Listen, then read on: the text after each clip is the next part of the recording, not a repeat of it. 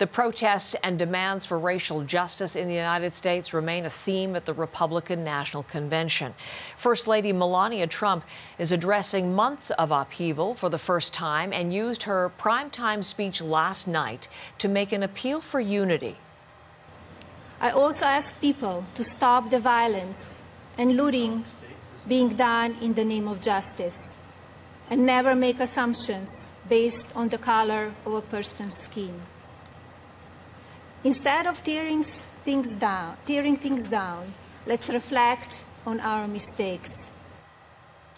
Melania Trump, the final speaker of the evening at an event meant to boost Donald Trump's re-election campaign hopes. So perhaps unsurprisingly, her remarks focused on her husband, with the U.S. president watching from a front row seat in the Rose Garden. Megan Fitzpatrick was watching closely.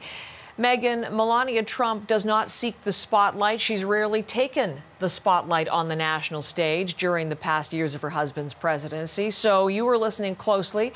What were the big themes that emerged from her keynote address? Well, one of them, Heather, was what she was saying right at the beginning of her speech when she started talking about the COVID-19 pandemic.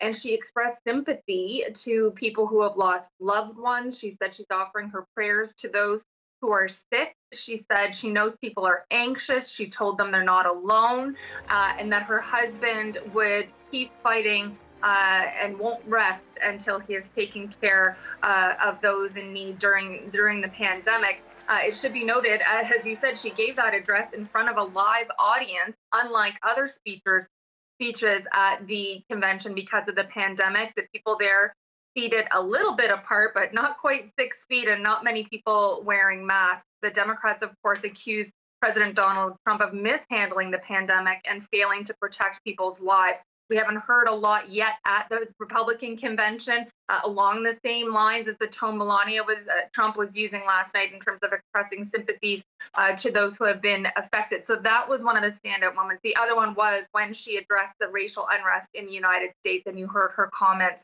there. She also touched on a number of other topics, including mental health and addiction. She talked about what she would do with 4 more years in the White House, what causes she would want to focus on.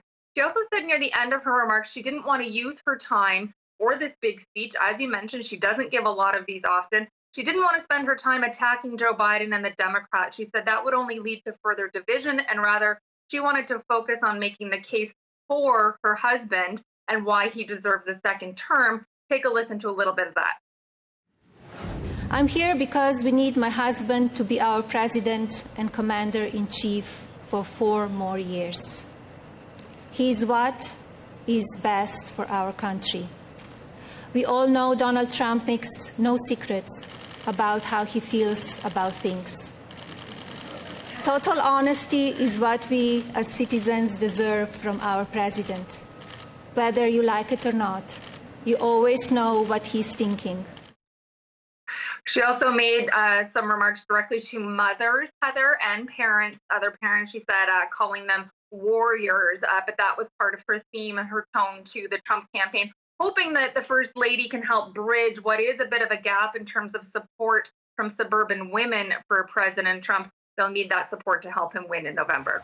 So very much the target, her job to make the case to female voters, potentially, as you say, Megan, make or break demographic for him in November. What were some of the other key moments and messages from night 2? Well, one of the controversial speeches last night came from Secretary of State Mike Pompeo, and it wasn't controversial because of what he said, Heather, but where he said it. It was a pre-recorded message that was taped from Jerusalem, where he is on official state business, and questions are being raised about him not just breaking protocol with this speech, but potentially the law.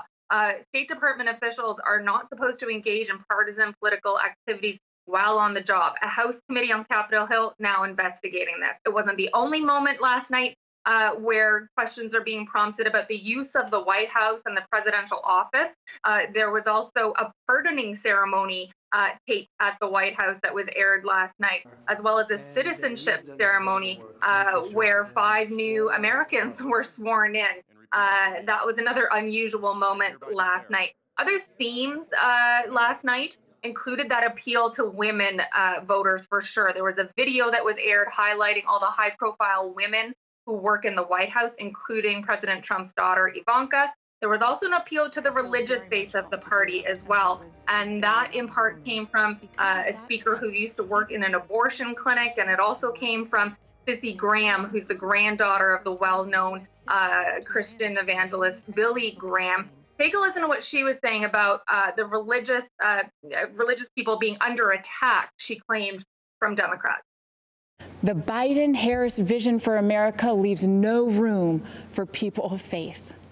Whether you're a baker, a florist, or a football coach, they will force the choice between being obedient to God or to Caesar, because the radical left's God is government power. We also heard from two more of President Trump's children last night. The night before that, it was Donald Trump Jr. Last night, we heard from Eric Trump and Tiffany Trump. They didn't tell too many personal stories about their dad, but rather, again, we're talking about his record, what he has done for Americans over the last couple of years in his first term. And again, like Melania Trump, making the case for why he deserves a second term in the White House, Heather. Melania Trump, her big moment at the Republican National Convention, it was all about delivering a crucial message for her husband's re-election chances, that women can feel good about voting for him. Women, especially those who live in well-off suburbs, are seen as a potentially decisive constituency in the presidential race. The U.S. First Lady had last night's keynote address. She spoke live in the Rose Garden and capped a night of messaging meant to give voters a different view of Trump, portraying him as a forceful leader but not a force for political division. She also pushed back at Democrats' criticism over Trump's handling of the pandemic, offering her own condolences to people who have lost loved ones to the coronavirus. I know many people are anxious and some feel helpless. I want you to know you're not alone. My husband's administration will not stop fighting until there is an effective treatment or vaccine available to everyone. They're part of Melania Trump's keynote. We're going to want to talk more about it in just a moment with Alex Vogel, who's with us this morning, a Republican strategist, a former RNC deputy counsel. He's in Upperville, Virginia this morning. And Alex, thanks for being a guest on our program. Thanks for having me. I do want to talk about Melania Trump's address specifically in just a second, but I should get your overall thoughts. What was your big takeaway from night two? I thought they did a very nice job. There are obviously unique challenges associated with a virtual convention, especially one that had to be put together, relatively speaking, at the last minute. And I think they're doing a very good job getting their message across. The messaging from Melania Trump, let's turn to that in her keynote address. We just heard part, but she struck overall a different tone from many of the speakers we've heard, and she offered a very different portrayal of the president. Let's listen to a little bit more. We all know Donald Trump makes no secrets about how he feels about things. Total honesty is what we as citizens deserve from our president. Whether you like it or not, you always know what he's thinking. No matter the amount of negative or false media headlines or attacks from the other side, Donald Trump has not and will not lose focus on you. So there you go. Part of it, an interesting speech all together as we look at the totality. But as she made her case for her husband's second term with that different tone, what do you think? How effective was she at broadening his appeal? I think she was effective. She clearly was focused on empathy and reaching out in much softer ways than either the president on his own behalf or other members of the Trump family. There's always a unique role for spouses of candidates in this process. And I thought she did a very good job, especially in light of some of the expectations that were built around her speech, given what happened 4 years ago when her speech at the convention led to a bunch of controversy. So I actually thought she hit the right tones. Was the contrast between her and the president's normal style, which I think people are obviously used to, was very dramatic. And I think she did a good job reaching out, just expressing that sense of empathy and sympathy and acknowledging some of the challenges that are going on in the country right now. That was very powerful and I think well delivered. She actually spoke directly to American mothers. And again, as I was saying in introducing you, this is a key demographic for the president in his re-election campaign to convince suburban women, perhaps, that they can vote for him again. So can you just explain to us, as a strategist, why that's so important to gather the women's vote? Look, it's a challenging voting bloc for this president. He has been, from a polling perspective, underwater with particularly suburban women who have historically been core supporters and bases of electoral support for Republican presidents. That started to fade and then hit new lows with this president. And I think they recognize that, the campaign does. They want to make sure that their message, not just the overall message on the economics and everything else, reach those voters, but they also recognize the need for a messenger, in this case, Mrs. Trump, who is uniquely able to speak to them in ways, frankly, that the president can't or won't. So her job, as we've said, to broaden his appeal, to attract undecided voters, swing them back. Something that Republicans have been critical of, at least from the start of the convention, is the fact that there's not a lot of policy. There's not a lot of vision. There's a whole lot of Donald Trump, but there's no sense of what the next 4 years or a second term will hold. And there's a lot of discussion about how that's needed, too, to bring back swing voters to the fold. Again, as a strategist, is that a missed opportunity, or do you want to even, do you think you need to see more vision, more substance here? No, I think it's a little different when you were the incumbent. When you were the challenger, it's very important usually for you to explain from a policy perspective what you're going to do that's going to be transformative or fundamentally different. Part of this is a response to the Democratic convention and their messaging, which right now is, we don't like Donald Trump. We want you not to like Donald Trump.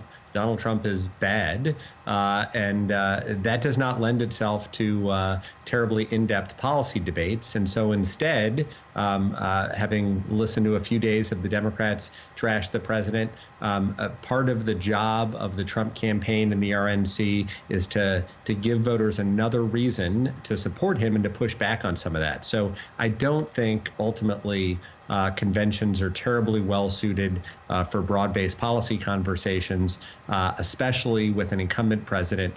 You tend to have a lot of 4 more years, and are you better off now than you were 4 years ago? So I think that level of policy discourse is likely where things are going to stay for the next 2 nights. And perhaps right on through until November the 3rd.